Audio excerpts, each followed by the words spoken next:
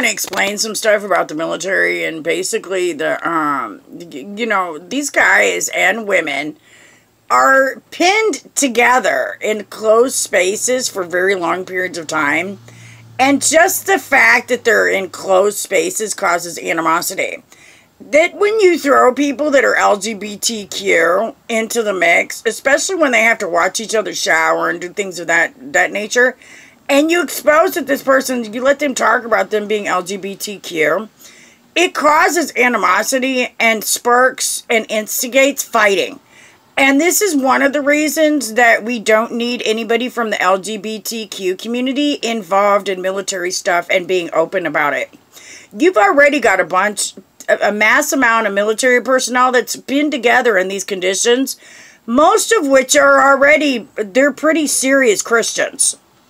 And so you put these guys together and then you add a couple LGBTQ community people into the mix. It's, you've got thousands of these soldiers that are Christian looking at these people that are committing abominations. And then you wonder why there's animosity. It causes more tension and it causes more fighting.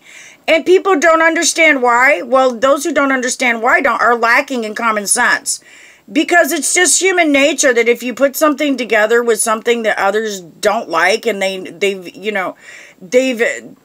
studied and practiced and preached on being an abomination, that's going to cause animosity. It's called common sense. And it's things we need to think about when we're dealing with making regulations involving people interacting with each other.